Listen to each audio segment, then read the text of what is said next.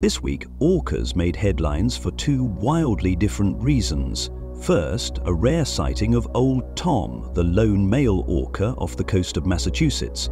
No pod, just a solitary giant cruising through the Atlantic, mesmerizing everyone lucky enough to spot him. And then, a viral video claiming to show an orca killing a trainer named Jessica Radcliffe during a live show. Shocking, right? Except, it was a complete hoax.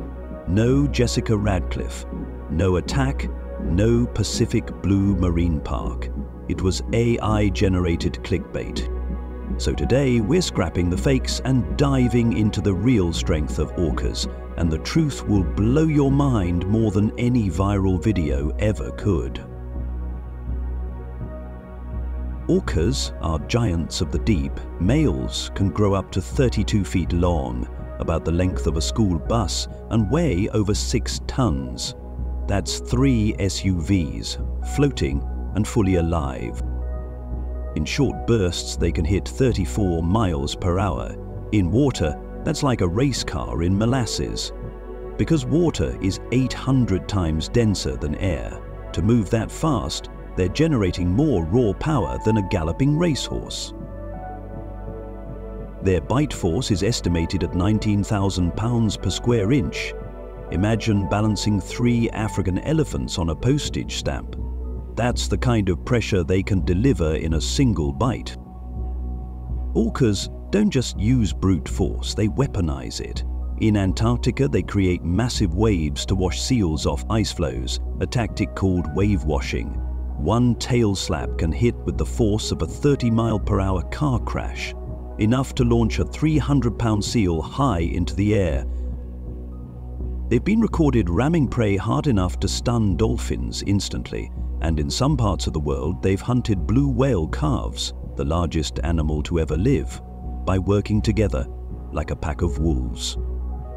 Orcas have been seen taking down great white sharks by flipping them into tonic immobility, a kind of predator judo move.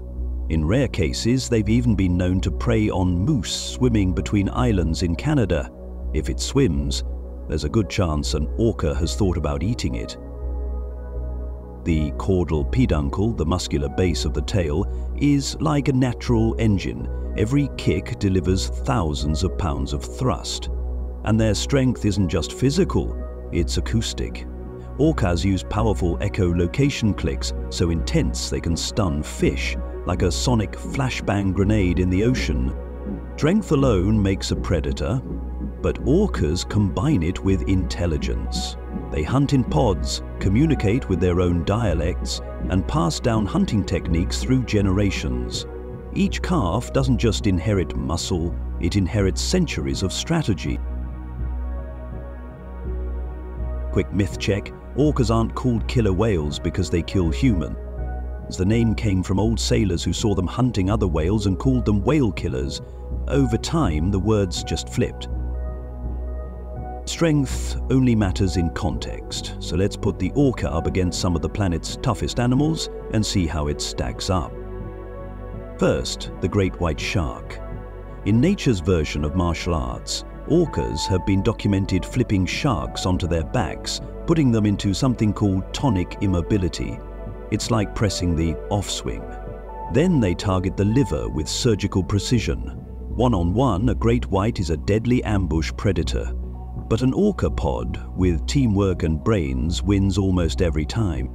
Next, the sperm whale. Adult males are much bigger than an orca and can weigh over 50 tons.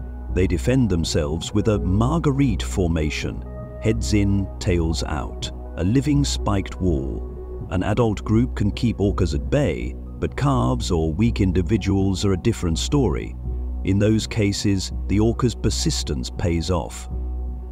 Now, the blue whale calf, the largest baby on Earth. Pods have been seen harassing the adults, separating the calf and exhausting it before moving in. Against the ocean's ultimate heavyweight rookie, the orca's teamwork is overwhelming. How about a polar bear? On land, the bear is king, but in the water, it's a different arena. Orcas have the speed, the mass, and the maneuverability to outmatch a bear long before it gets close. Then there's the saltwater crocodile, a living tank with one of the most powerful bites in the animal kingdom. In shallow water, the croc has the edge, but in open ocean, the orca's speed and ramming force would be decisive. It's all about the battlefield. And finally, the elephant. Both can weigh several tons, but an elephant's muscles are built for land. An orca's tail, the caudal peduncle, can generate explosive thrust in a dense, heavy medium where land animals simply can't compete. It's a reminder that strength is always specialized. So forget the hoaxes and Hollywood. Picture this. A living torpedo the size of a bus, moving faster than an Olympic swimmer in a speedboat, with a bite that could crush steel.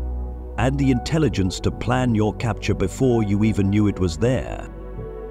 That's the orca. Not a myth, not a monster, but the ocean's ultimate enforcer. Now here's my challenge. What animal do you think could match an orca's strength? Drop your answer in the comments and we might break it down in our next video.